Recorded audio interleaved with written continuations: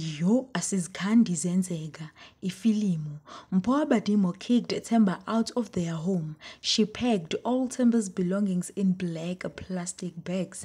Hi YouTube family, welcome to All Trending Mzansi. We have seen the incredible love between Mphowabadimo and Themba, and also on how quickly it escalated from Big Brother Mzansi. Soon after, Mphowabadimo announced that she was expecting a baby with Themba.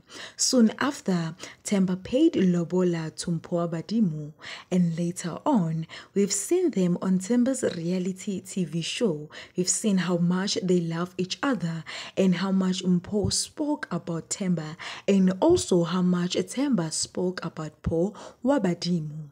No one expected that Mphowabadimo will later on kick Themba out of their home while playing a song by Beyonce saying to the left with Themba's clothes in black plastic bags. Hayikhona ifilimu. Bathandi bomkosi, please sit down and have a cup of tea or cold water. Have a sip and hear what Themba told Zimoja about why Mpho kicked him out of their home.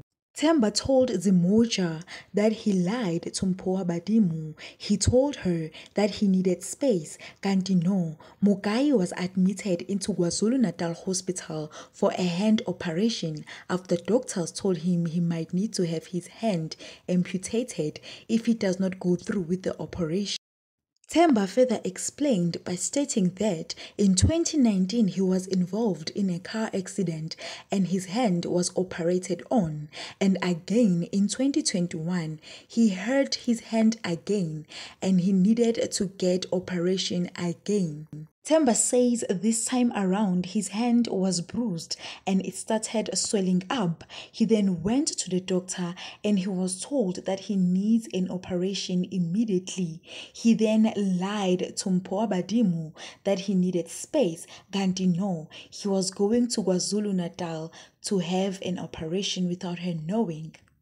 Themba says that he lied to Mphowabadimo because she is pregnant and he did not want her to stress more. Themba said that the reason why he went to KwaZulu-Natal is because he is now famous and he could not go to a public hospital.